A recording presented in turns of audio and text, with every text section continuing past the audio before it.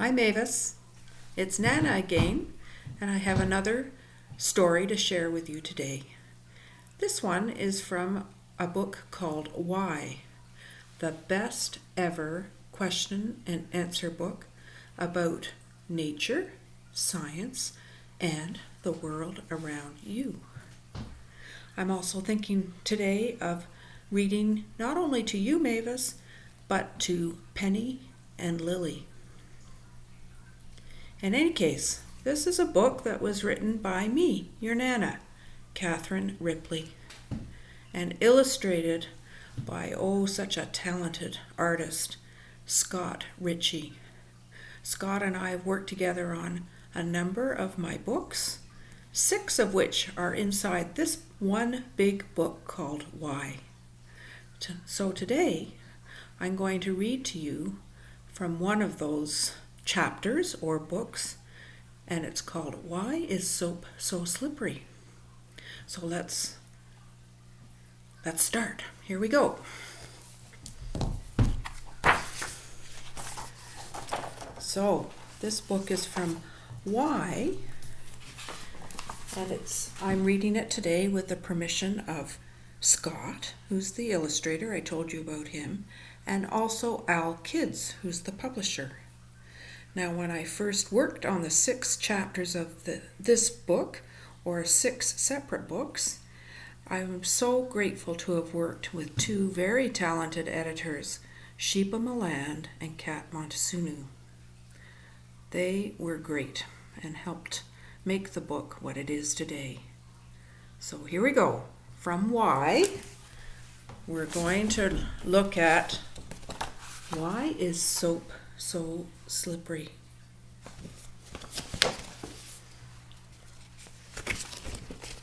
The book starts off with a scene you're probably familiar with, right? What does that look like? Looks like bedtime, doesn't it? And sure enough, this family is getting ready for bedtime by having baths and cleaning up in the bathroom first. So the dad goes, next, and who's in line?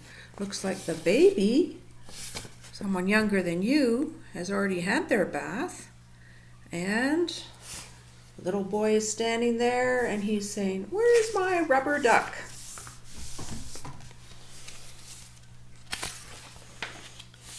Oh, do you see the rubber duck? I think you found it. The first question we're going to look at today is, how can hot and cold water run out of the same tap? Surprise! Inside the faucet, behind the wall, there are 2 pipes. One pipe brings hot water from the hot water tank, and the other pipe brings cold water directly from your neighborhood water supply. When you turn the tap, you let hot or cold water run into the faucet. Turn the tap a little, and a trickle of water flows through. Turn the tap a lot, and the water gushes out. If you let cold and hot water into the faucet at the same time, the water from the 2 pipes mix together so that warm water runs out. That sounds like a good thing to have in your bath. Warm water, not hot and not really cold either.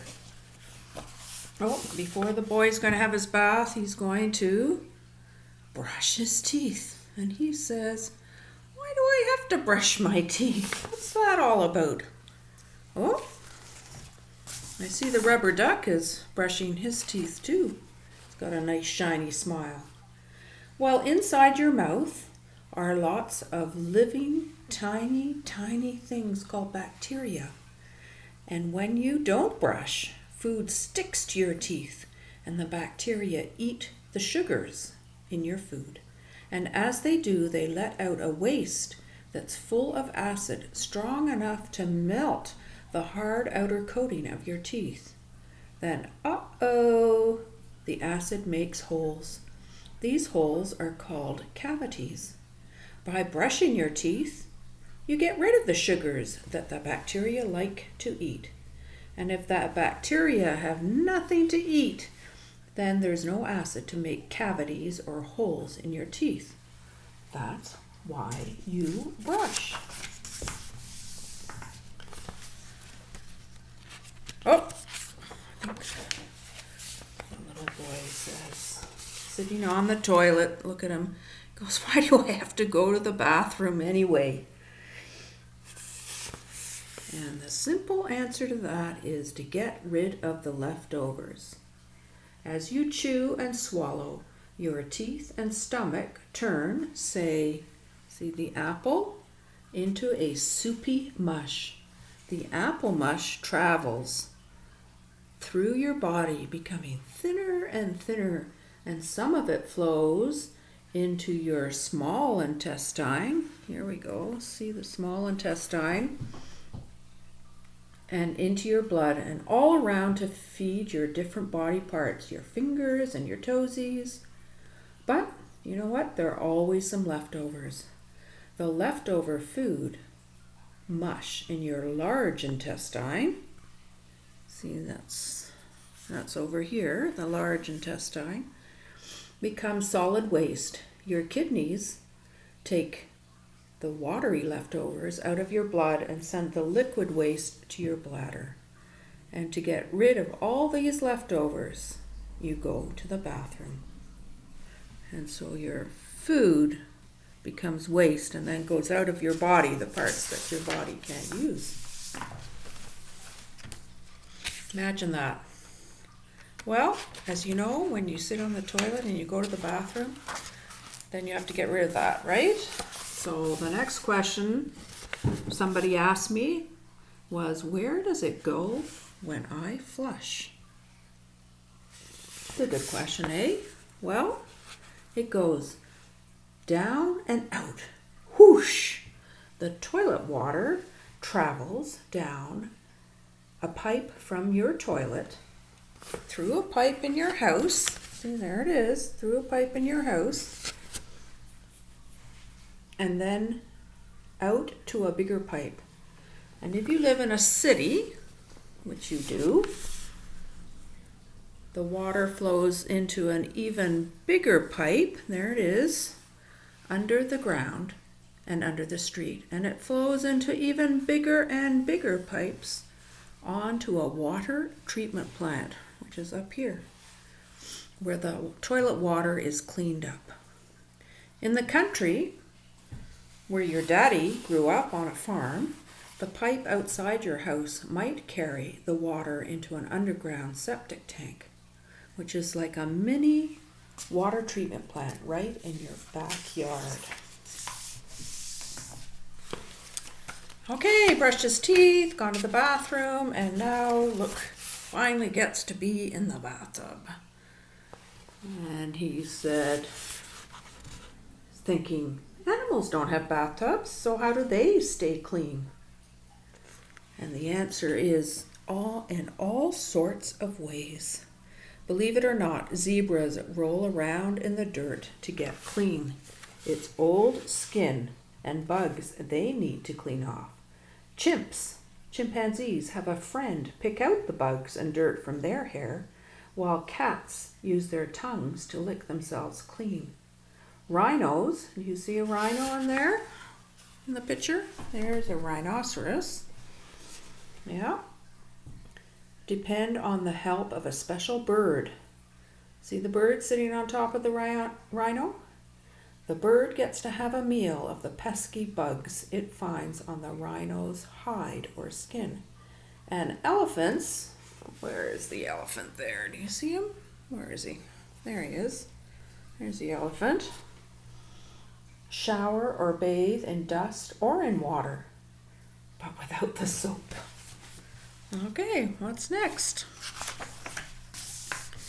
And then a big question from lots of kids.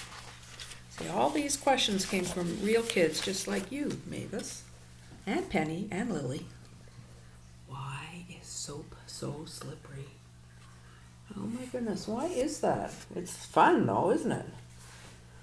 The simple answer is all the better to clean you.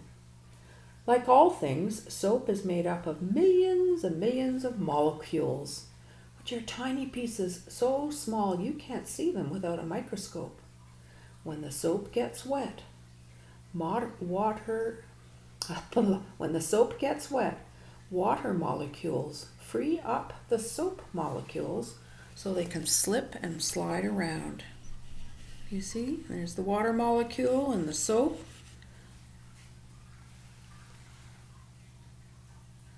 They slip easily onto your skin, join with the dirt, there it is, joining with the dirt, and slide the dirt right off your body, leaving you clean as a whistle. Let's see what's next.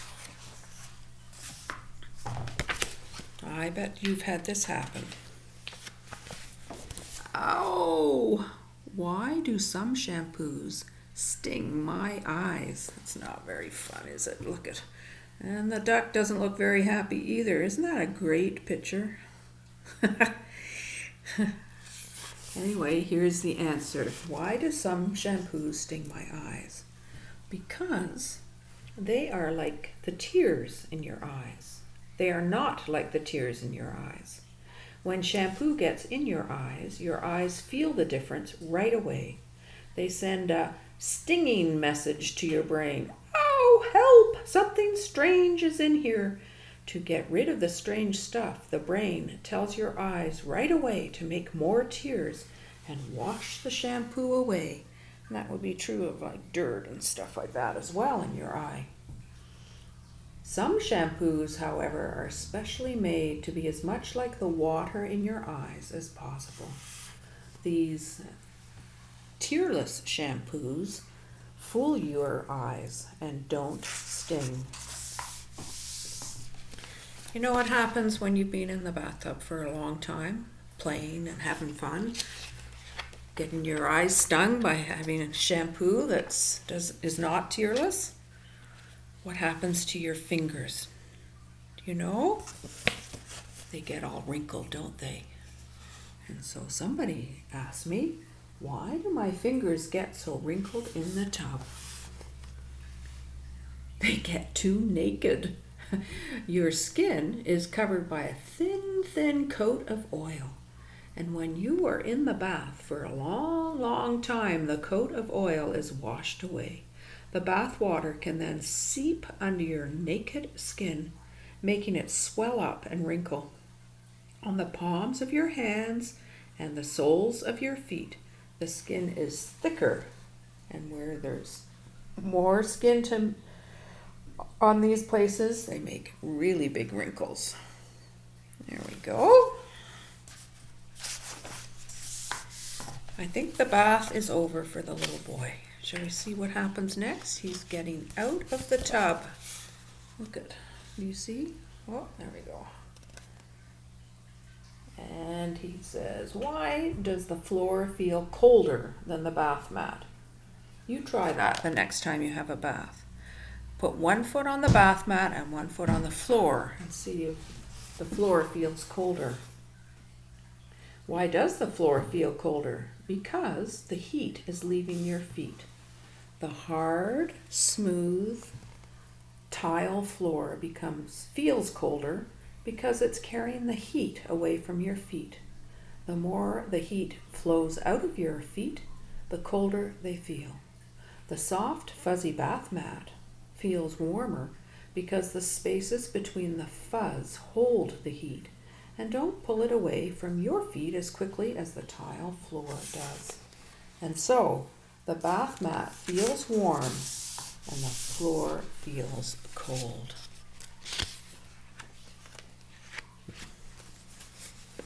Oh, more fun to be had. Why can I draw on the mirror? What's he drawing a picture of? Do you see?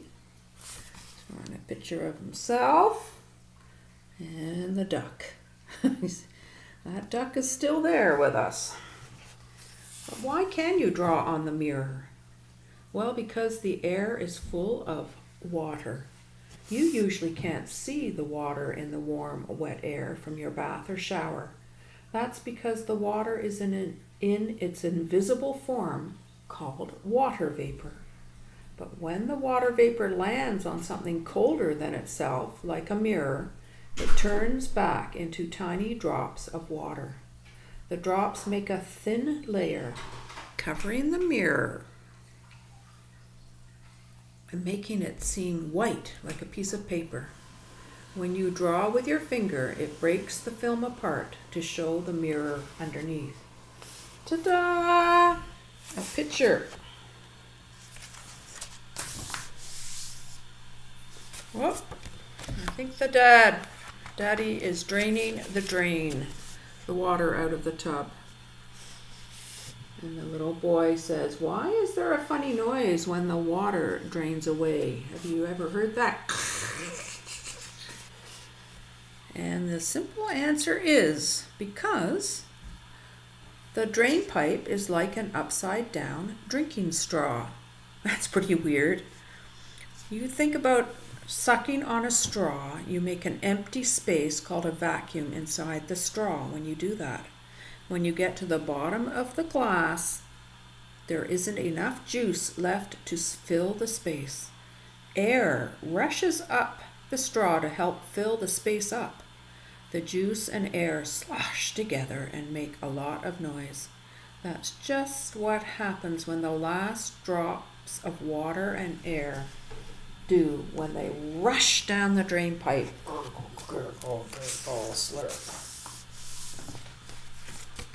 Well, he's had his bath. I think he's getting all dried up. And then I see, isn't that great? He's helping Mom and Dad by hanging up his towel. And he says, how do the towels get dry by morning? Because usually they are dry in the morning, aren't they? And the answer is because a drying towel is like a slowly boiling kettle. Because if you boil water in a kettle long enough, all the water will disappear. That's because the water turns into water vapor and leaves the kettle dry and empty. In the same way, if you leave a wet towel in a dry spot long enough, the water in the towel slowly changes into water vapor. Little by little, the invisible water vapor floats into the air and away from the towel until the towel is finally dry. Of course, that's supposed to be invisible. You can't really see that happening. But I thought Scott did a good job of showing us what that might look like if we could see it. Okay. Oh, and now the little boy has finished his bath. He looks tired, like he's going to go to bed. And look who's coming into the bathroom now. Older sister. Finally, she says, baby's had a bath, little brother's had a bath, and it's finally my turn. And that is the end of the book that was originally called Why is Soap So Slippery? And it's found in Why. But look what I found. I found some cool little facts here at the end of the book. Let's see what they're about. Did you know? This one's about a duck. Ducks do more than clean when they preen or run their beaks through their feathers through their beaks. Their beaks carry oil from a gland at the bottom of their bodies and spread it. They use their beaks to spread it all over their bodies, and thus they waterproof their feathers. Oh, what's this dresser of drawers got to do with bath time? Can you imagine disguising a bathtub as a tall set of dresser drawers?